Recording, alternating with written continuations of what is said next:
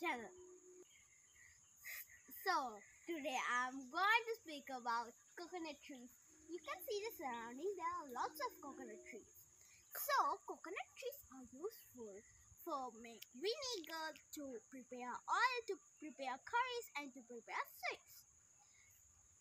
Some of them use coconut leaves to make fire, and it is also such purpose. Coconut trees, we should protect coconut trees. It is a resource for us, and the God has given this resource. Coconut water is very important for summer season. Thank you. Hello Harani. We should protect coconut trees.